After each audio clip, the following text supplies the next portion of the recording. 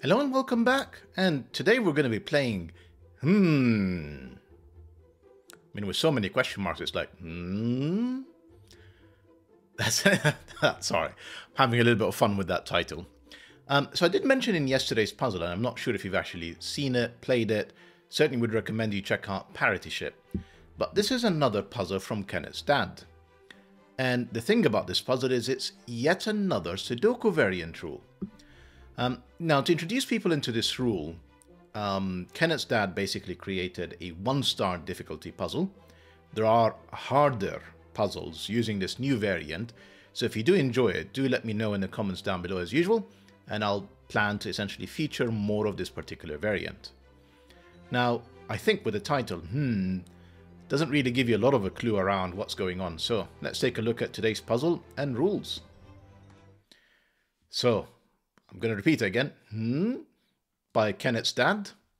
And as usual, he's circumspect with the rules. Up front, you know it's a fog of war, garden path lines, and XV pairs. Now, I'm almost certain you guys wouldn't have seen garden path lines, so let me walk you through all the rules as usual. First off, normal Sudoku rules apply. So that means in this case, because this is a 6x6, place the digits 1 to 6 once each in every row, in every column, and in every 3x2 box. And you can see the 3x2 boxes outlined by the thicker black lines. Now, the grid is partially covered in fog. Placing a correct digit will remove the fog surrounding that digit. So I don't know what that digit is, but let's assume it's a 2 for a second. What it would do is essentially reveal all of these grey cells, whatever's behind them, hopefully more clues that would actually allow us to progress the puzzle. Now, here is what garden path lines are all about. The box borders divide lines into segments with different sums, where one sum will be double the other. So if you guys are familiar with region sum lines, it's similar but not quite, because essentially what it's saying is, let me use this. So you've got actually 2 boxes here, or 2 lines I should say. So one of these, almost like a trapezoid, is this 1 cell red line that is going towards these 3 cell red lines. So what that's saying is, whatever this cell is, let's just call it A, and I don't know if A is repeated, it certainly could be, essentially that either A is double the sum of B plus C plus D, feels unlikely, or B plus C plus D is double the value of A. That's what the rules mean. Not entirely sure I'm going to use it, but he did promise that this is going to be a fairly quick puzzle. It is, after all, meant to be introductory to this new variant. Last but not least, we have digits in cells joined by a V must sum up to 5.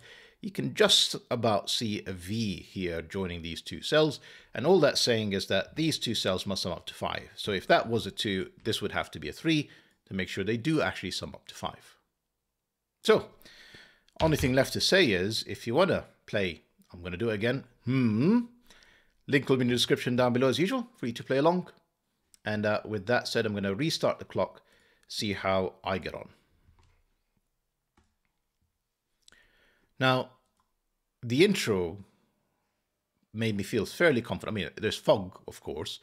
So really, other than the fact that this is one of 2 different options, 1, 2, 3, 4, we really don't have a lot to go on other than the garden path line. So this is clearly the place to start. Now, I think what is interesting is this blue cell is either double or half of these green cells. But notice there is another box that's going around as well. So what it's saying is that now these purple cells are either equal to half or double whatever green is. Now, I think half is unlikely. The reason I say that is because, remember, the blue is part of it. So even if blue is half of green, blue is part of the sum of purple. So whatever this is, I'm absolutely certain it is double whatever green is. And I think in return, green is going to be double whatever blue is. Now, given the minimum this is 1, 2, 3, which is 6, that would make this a 3, and then 6 times 2 would make this 12. So in essence, we'd need another 9, which would be 4, 5. That's one option, if it's as I described. The fact that the minimum here is 6 and the maximum here is 6 tells me that whatever this cell is, it's definitely half of whatever these are. I guess the other option would be, let's go 1 up, would be 4. This would be 8, which is quite easy to achieve, and then these would be 16, which I think is actually impossible to do in a 6x6 Sudoku, because 4, 5, 6 is the maximum, which is 15. It is too big. So this is a 3, and yeah, the fog is cleared, and this is 1, 2, 3. And 1, 2, 3, this has to be a 4. It can't be 2, 3, a 2, 3 pair, because that would break the rest of the row. So this has to be a 1, this has to be a 4, this has to be a 2, this has to be a 3. Right, I'm going to lose the colors now because I think they've fulfilled their purpose. We might need them here in a second. This is 5, 6, that is an 11. Now I'm going to tell you that 11 is not going to add up to, half of 11 is not going to add up to an integer value. So I'm going to say with great confidence that this has to be at least a 12, as in this is a 1, and this here is a 6. And I don't think there's any other way of doing this. If we go anything further beyond 12, that would break this puzzle, because the maximum I can put in here is 6. And equally, because the maximum I put in here is 6, and this is already 11, I couldn't do any other value. So that's 6, that's 5, and you can see already it's going, oh, hang on, the line is continuing. So I'm assuming that means that there is another segment of the line down here somewhere that adds up to 6. It's not going to add up to 24. Yes, because 1 plus 2 plus 3 plus 4 plus 5 plus 6 is only 21. So that answers that question. So that's 6, that's 1.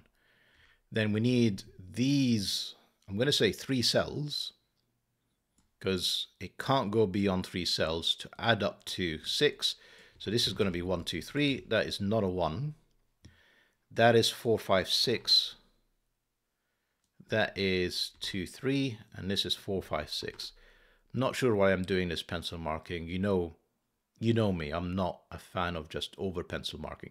What I can tell you is that here is 2 6s. That is the only place for a 6 in this box. This is clearly going to be heading to another 12. So we've got 6. This is going to be at least a 9 already.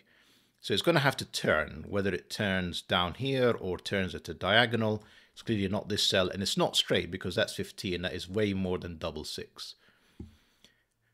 So there is another cell in here that makes sure that these 2 cells plus whatever is in here adds up to 12. Anyway, 5, let's just do a bit of Sudoku, clean house a bit. There is, these 2 cells are 1 and 2. We know that this is not the 1, that's the 2, that's the 1, that's the 3, that's the 4, this is the 5, this is the 3. Let's see if we can keep going. Oh, that 3 gives me 2 and 1 and 3 and 2. Lovely. Then we have in here, I'm going to say 1, 2, 6, except that's not 1, that's not 2. Where does 3 go in column 3? You know, there you go. And we now know it is a diagonal. So let's think about options that add up to 12. So if I do 4 and 5 in here, as in 9, that would need to be a 3. That's not available. So 4, 5 is definitely not it. It means there's definitely a 6. That's 1. In fact, this is a 1, 2. That actually just tells me what it is. I don't have to do complicated math. That is 1, that is 2. 2, these 2 need to add up to 10. That is clearly 4 and 6, not 4 and 5. So that's a 4, 6 pair. That is the 5.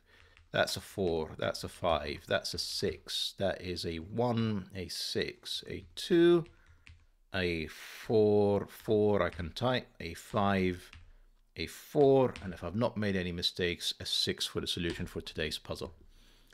So yeah, I think Kennet's dad was correct. It is a very quick puzzle. It is a quick intro into this new variant that he's come up with. And like always, if you guys are interested, if you've enjoyed it, let me know in the description down below. Well, not description, comments down below. And I'll certainly feature some of the harder puzzles that Kennet's dad has created. All that said, hope that you guys enjoyed the puzzle and the video, and see you back for the next one. Bye. Bye-bye for now.